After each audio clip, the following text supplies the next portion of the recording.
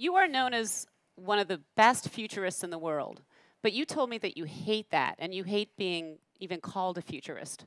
Why is that? Um,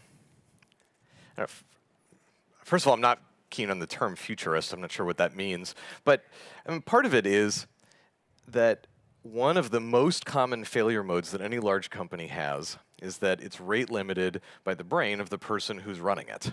Because the person who's running it ends up believing that they're smart enough that they can just make the decisions and everyone else will just kind of do everything.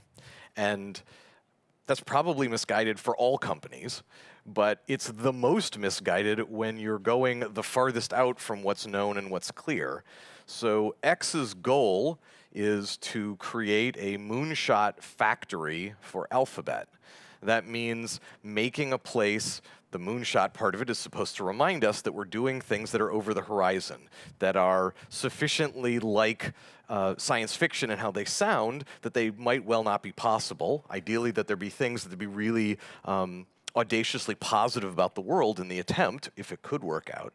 And the word factory is supposed to remind us that we're trying to systematize that process and make it as efficient as possible.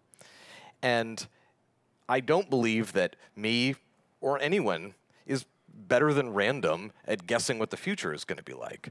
But I do believe that you can get a large group of people to put a huge number of interesting, mostly wrong and weird and crazy sounding ideas on a table, and then pick through all of those ideas that are on the table and find the few that are the gems that are in fact genius instead of crazy, more efficiently than any one person, me or otherwise, could do it. So that's part of the mantra of how X works. So it's very important to me that we not sort of have some shared understanding that I'm where all the good ideas come from. That would just create learned helplessness on the part of the entire X organization.